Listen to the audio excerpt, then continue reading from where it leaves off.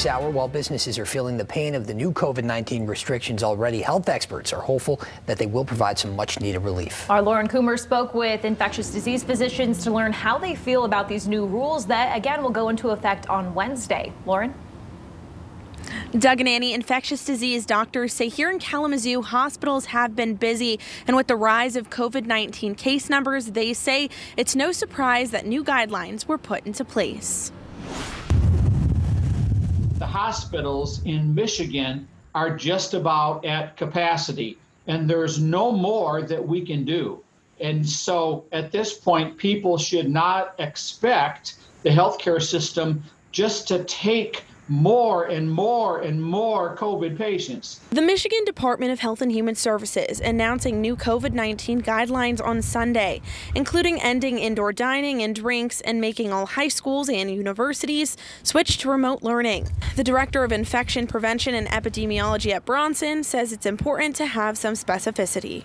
And they address the riskiest activities, and they narrowed them. You know, they reduced the risk there, but they didn't cancel everything. And so I think it was a nice calibrated approach to the epidemic.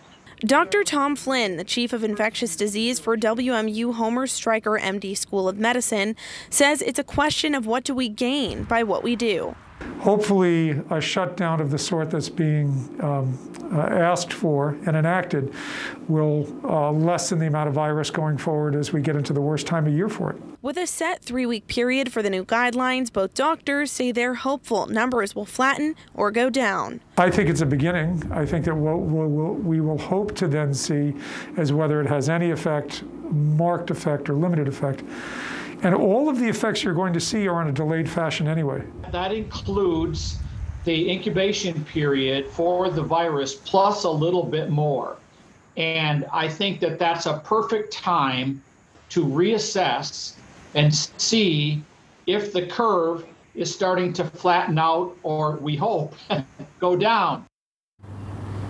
Going forward, Dr. Flynn says he's hopeful we'll have a vaccine to start implementing in either December or January to get this pandemic under the control.